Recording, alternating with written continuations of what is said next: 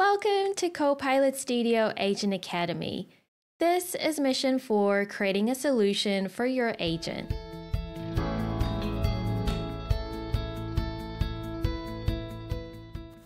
My name is Elaiza Benitez, and I'm a cloud advocate at Microsoft. In this mission today, we're going to learn about solutions, why they're important, the purpose of a solution publisher, and the solution lifecycle. We'll also dive into the lab for hands-on learning of adding a new solution publisher and solution. Let's get started. So what is a solution? Solutions in Microsoft Power Platform are containers that hold all components of your apps or agents, including tables, forms, flows, and custom logic. In Copilot Studio, every agent is stored in a solution, and by default, they are stored in what is known as the default solution. But you have the flexibility in creating new solutions for your agents in the Solution Explorer. Now, the Solution Explorer in Copilot Studio lets you manage everything in one place. There are two types of solutions that you need to be aware of. Use unmanaged solutions for development where you can freely edit, and use managed solutions for deployment that are locked down to prevent accidental changes. So why use a solution? Good question. Think of solutions as a toolbox that helps you gather and transport all the necessary components to build or fix your agent in different environments. Using solutions gives you 5 key benefits. Firstly, organized development with everything in one place. Secondly, safe deployment to non-development environments without any accidental changes. You also have version control through patches, updates, and upgrades. And there's dependency management to prevent breaking changes. And lastly, you have better team collaboration where you first build in an unmanaged solution, and then when you're ready, you hand off a managed solution for deployment.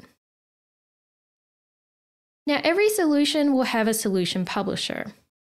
A solution publisher is, well, it's like a brand label. It identifies who created or owns a solution. It defines the prefix for components, and it also provides organizational contact information. They help with easy identification, conflict avoidance, and most importantly, supporting your application lifecycle management as solutions move between environments. For example, you have a Contoso Solutions publisher with the prefix CTS_, and when you create a new column called priority, it becomes CTS_priority. This makes the column instantly identifiable across any environment. Now, the solution lifecycle follows 6 essential steps. Create a new solution in a development environment where you add and build the necessary components. Afterwards, you export it as a managed solution and import the managed solution to test environments for testing, and when ready, import it as managed to production. To make changes to the solution, apply patches, updates, or upgrades as needed. The structured approach ensures quality, proper testing, and controlled deployment of your agent solutions. Following this lifecycle is a fundamental best practice for development in Copilot Studio and Power Platform. So in this lab today, we are going to build a new solution where we'll first add a new solution publisher, followed by adding a new solution. We'll then set the new solution to be the preferred solution so that it becomes the default destination for our agent and its components. The end result is an identifiable solution that we'll use for developing our agent and its components in the remaining missions. Now, before we begin, make sure you've already completed the earlier missions, and most importantly, you'll need a dedicated development environment, which was covered in the course setup mission. Let's begin. First, we need to navigate to the Solution Explorer in Copilot Studio. Look for the ellipsis icon in the left navigation menu and select it to view additional options. Select Solutions and the Solution Explorer will load.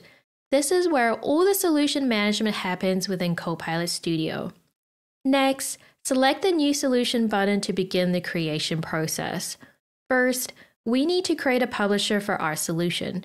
Remember, publishers define the prefix for all our components and help identify ownership. Look for the New Publisher link and select it to begin creating our publisher. The New Publisher pane loads with the Properties tab selected, displaying fields that we need to populate. The key fields are display name, which we'll set as Contoso Solutions, name, which will be Contoso Solutions without spaces, and prefix, where we'll use CTS. This prefix will appear before all our custom components. For the choice value prefix, the automatically generated number will be rounded to the nearest thousand for better organization and readability. Now, if you want to provide the contact details for the solution, select the Contact tab and populate the following columns displayed. We'll click Save to create the publisher. We'll return to the New Solution pane with our newly created publisher already selected. Now that we've created our solution publisher, we can now complete the rest of the form in the New Solution pane. We'll enter a display name, which is what users will see when viewing the solution. For the name field, we'll enter Contoso Help Desk Agent without spaces. This becomes the technical name in the system. Notice the version number is automatically set to a value, which is the initial version of the solution. Tick the Set as your preferred solution checkbox. This ensures that when we create our agent later, it will automatically be added to the solution rather than the default one. Expand more options to see additional details that can be provided in a solution. Here we can see fields like Installed On, which shows the installation date, configuration page, where developers can set up HTML web resources for user interaction, and a description field for documenting the solution's purpose. For our lab purposes, we'll leave these fields blank and focus on the core solution setup, but it's good to know they're available for more complex enterprise deployments. Select Create. Copilot Studio will process our request and establish our solution with all the properties we've defined. Once created, our solution appears in the Copilot Studio interface, showing 0 components. This is expected since we haven't created our agent yet. Let's go back to the Solution Explorer. Notice how our newly created solution is now the preferred solution based on the box we ticked earlier. Our solution is now ready and waiting for us to add an agent to it and its components in the upcoming missions. Mission accomplished. You've added a new solution publisher and a new solution which became the preferred solution in the environment. This means any new agent and components you create in future missions will automatically be added to this solution unless you specify otherwise. And that wraps up Mission 4 of the Copilot Studio Agent Academy. Thanks for joining us, so keep experimenting, keep building, and as always, keep learning. We'll see you in the next mission of the Agent Academy.